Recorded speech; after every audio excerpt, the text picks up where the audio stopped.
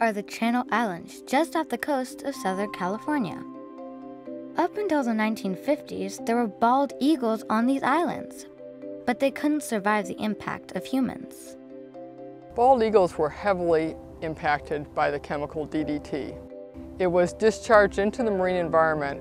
It affected the entire food chain, eventually working its way up to bald eagles, and these birds weren't able to reproduce. The end result was bald eagles were totally eliminated from the Channel Islands by the mid-1900s.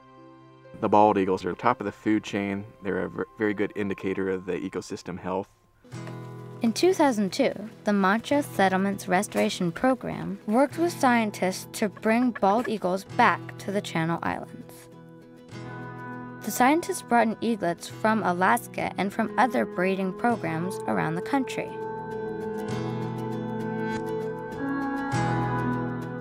It's been a lot of work, but they've been able to establish a dozen breeding pairs of eagles to these islands.